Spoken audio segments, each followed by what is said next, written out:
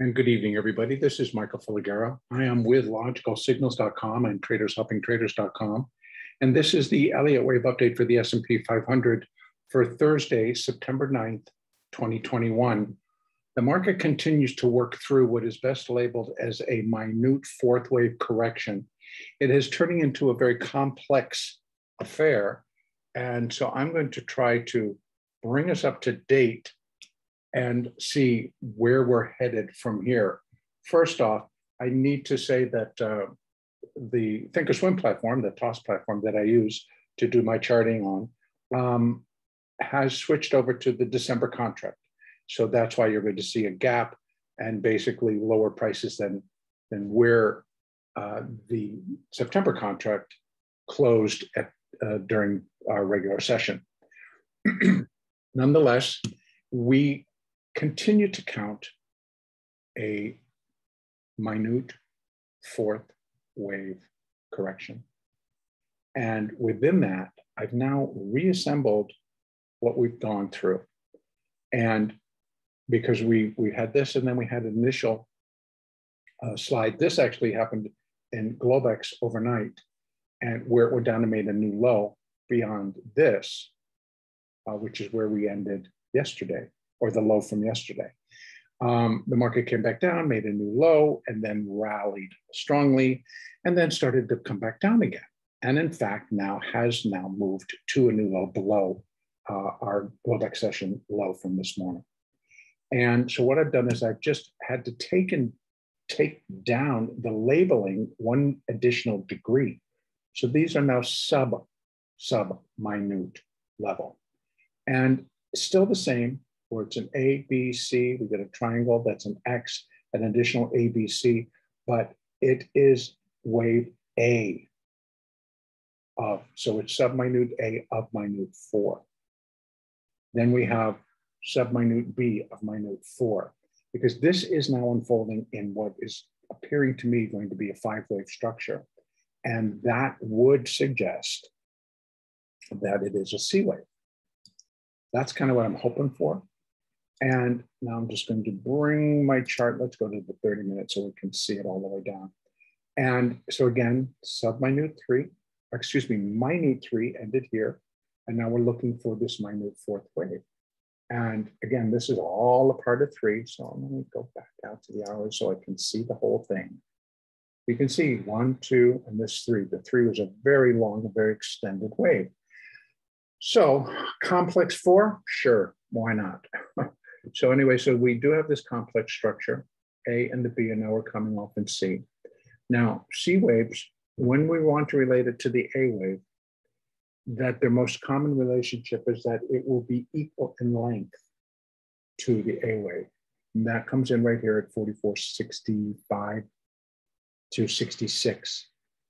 So it's not too much further down from where we are, but then we have additional at 44.50 and 44.41.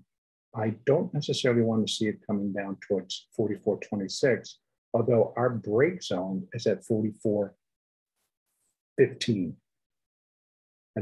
The market should not break below 44.15 if indeed its intent or the wave count, as suggested by the wave count that I'm using, that we still have a minute fifth wave up to complete the minor 4, which ended right there. So in order for this to remain a fourth wave, it can't break below the endpoint of wave 1.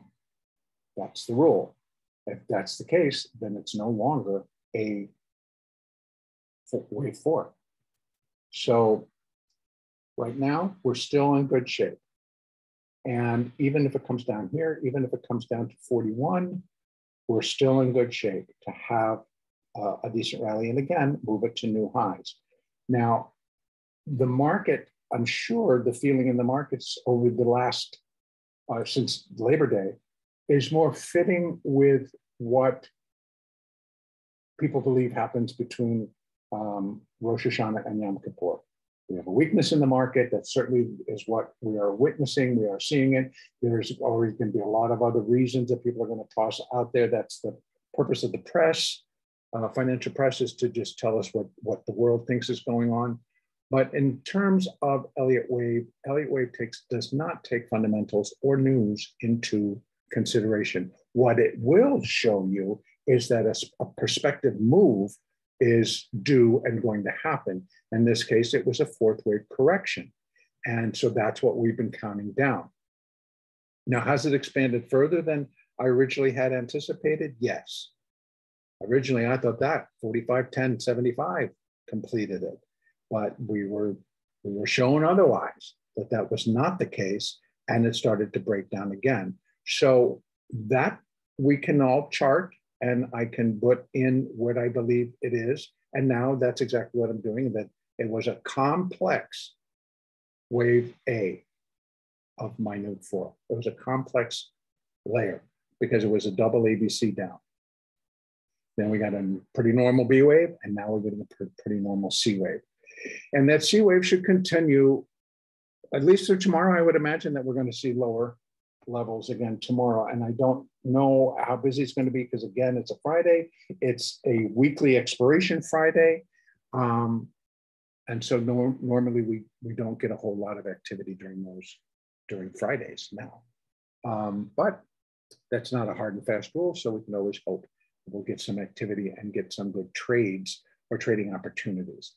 So for tomorrow, I do think we will continue to move lower to complete wave C. Just kind of bring that open, which I wish my computer would just be friendly and do for me.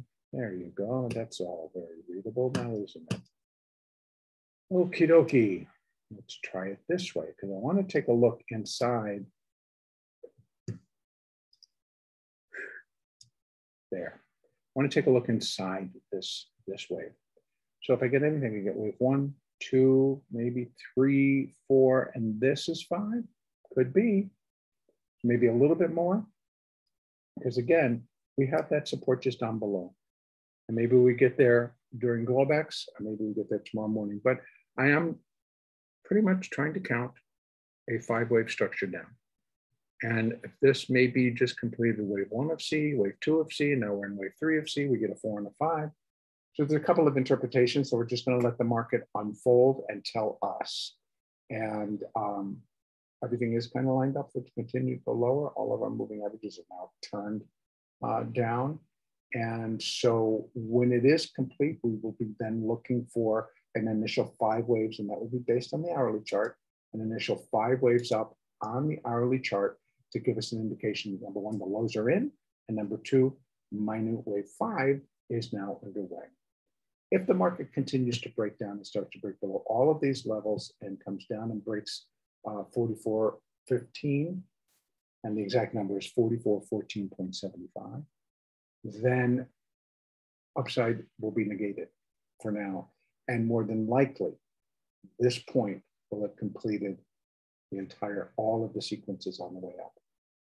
And it's not necessarily how I would expect the market to start coming off, if indeed that was the high. But it may be the case. It could just be exactly what's happening, and we will figure it out once the market tells us. But right now, I'm just saying that if it breaks below that level, I would expect, number 1, some stronger acceleration lower, and for the market to begin to just really break through any support levels that we might have. And upside, if we get down here and we can count 5, then, or any of these levels, then I'm going to be looking for the market to turn and to begin to head higher. And of course, then we're going to be looking at our moving averages where they are from down there, but also we would expect some, at least a decent rally to get us back above 4,500 and well above 4,500 and possibly even up as high as the 200-day moving average. That would be a good start. So for tomorrow, again, I'm not expecting a lot of activity. It should be pretty much on the quiet side as it is an exploration. But so the surprise would be is we get a lot of trading opportunities. But I think we'll be narrow on both sides. I think our ranges will be tight again. And initially we might see everything in the morning. And then it just falls into a range. And and things expire for the day. That's where I'm going to leave it. Our next update will be on Sunday.